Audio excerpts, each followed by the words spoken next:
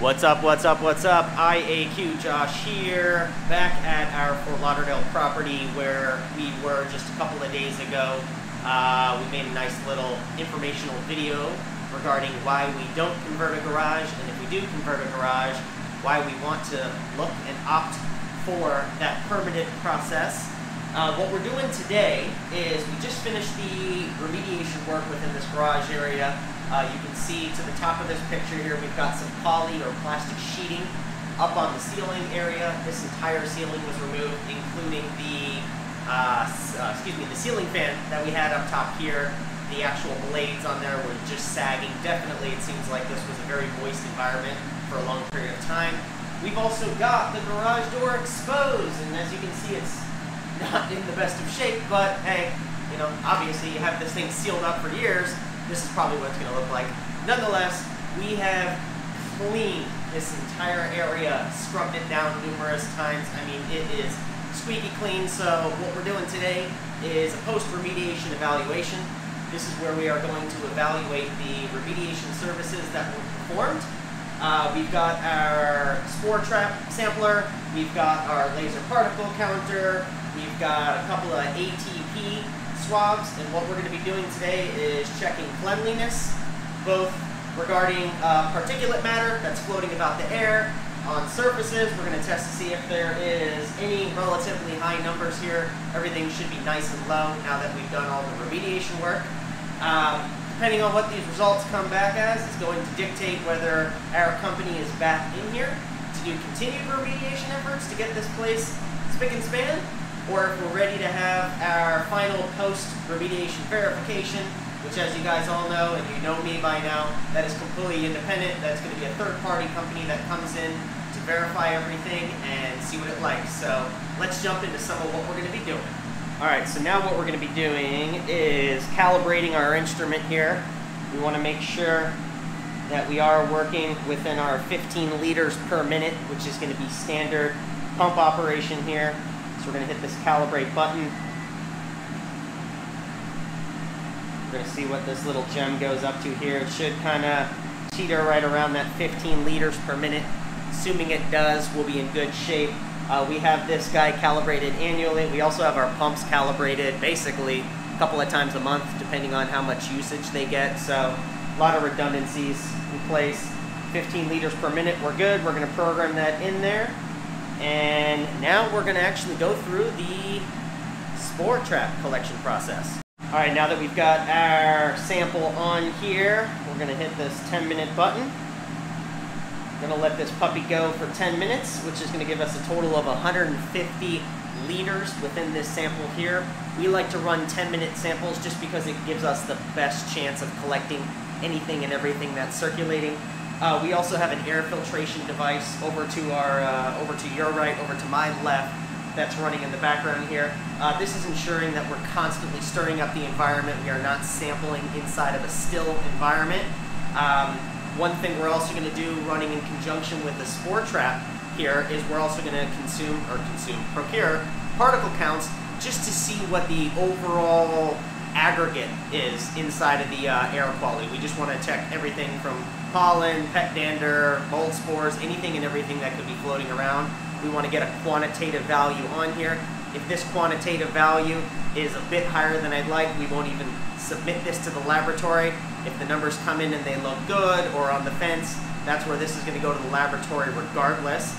Just to be clear, the spore trap sampler and laser particle counts, the two aren't mutually exclusive, meaning you could have high particulate readings and still have a very low or almost non-existent quantity of spores that actually show up. So what we do is, just like ATP is just a reference to the cleanliness of the surfaces, the particle counts are a reference to the cleanliness of the air quality as a whole. So again, we're looking for relatively low numbers across the board, both on surfaces and both on airs, but let's check out the process with procuring laser particle counts. All right, so what we've got here is a Particles Plus. This is the 8306 model. This is a laser particle counter, which also is going to provide us with readings as far as the temperature and relative humidity within the air. So using this device, we can get a general understanding of what's going on within the air itself, from temperature, relative humidity, to quantities of, why am I drawing a blank here? Particles. So this is going to give us overall a quantitative particle count reading within the different particle sizes: 0.3, 0.5, 1, 2.5, 5, and 10. This overall, like I said, we're looking to aim to see lower quantities, relatively speaking.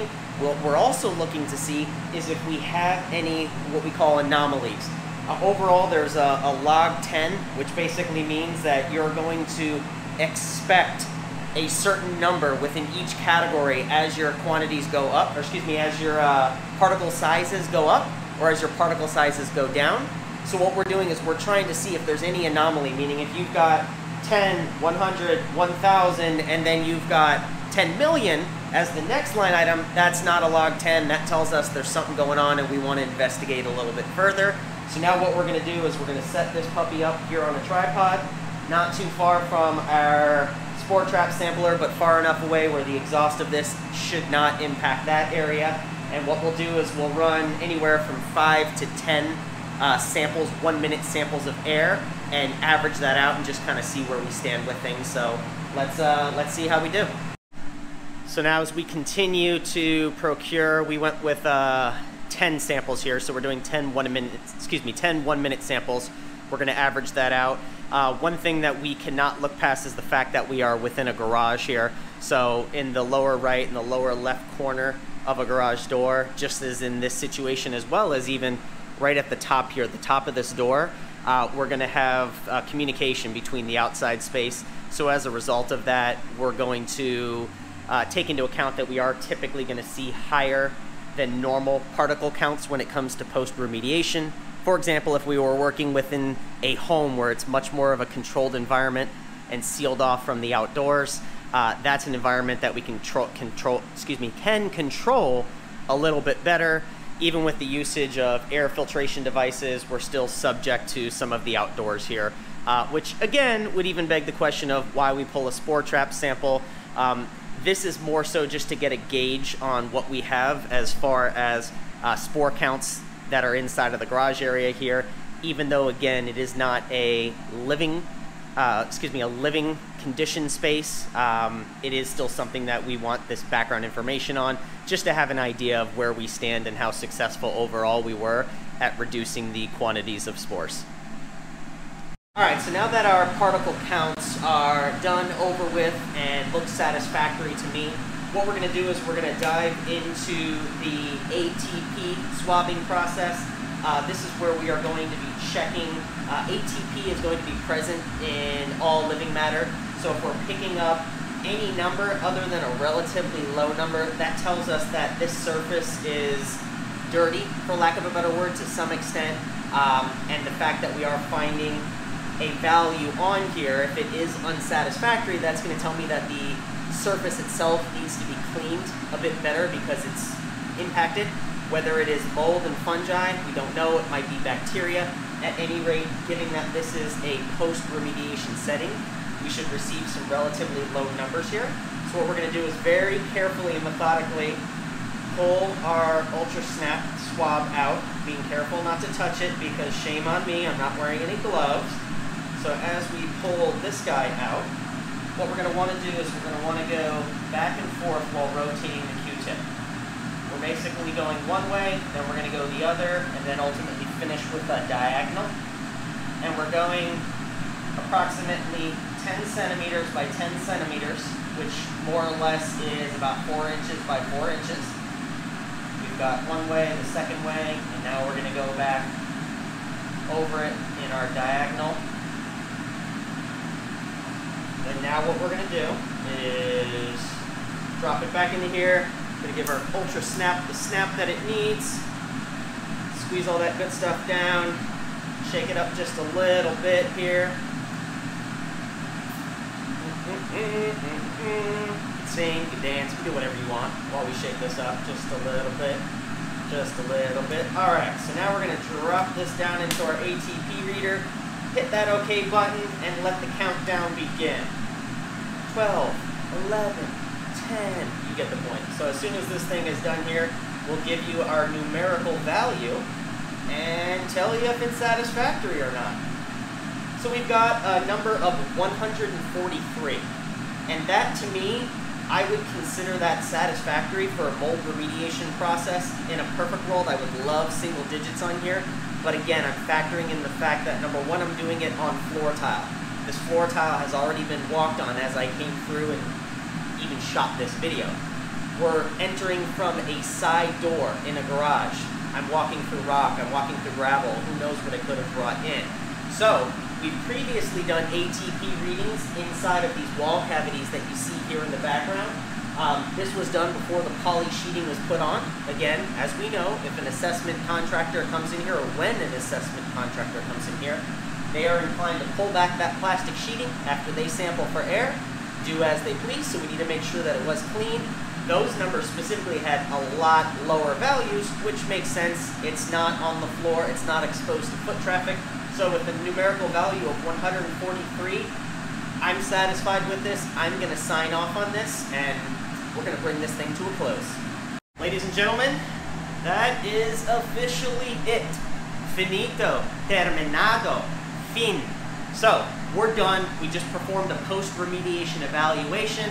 Again, this is not to be confused with a post-remediation verification, which would be performed by a completely independent third-party contractor that would actually come in, probably replicate most of what I did.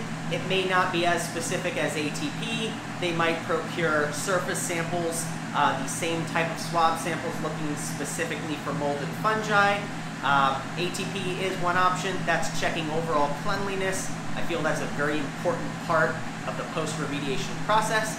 At any rate, if there's any questions, comments, if anybody wants to yell at me because I didn't wear gloves, I will gladly accept that, because I should have been a little more prepared for this. Nonetheless, wanted to give you guys a little background walkthrough on what we do when we're performing a post-remediation evaluation. A lot of what you just saw as well would also be used on the verification process. So again, any questions, any comments, hit us up below. If you love this video, hit that like button. If you want to subscribe and check out more of this guy and these informative videos, background videos, any of the above, please do so. We love our subscribers. Talk to you guys soon.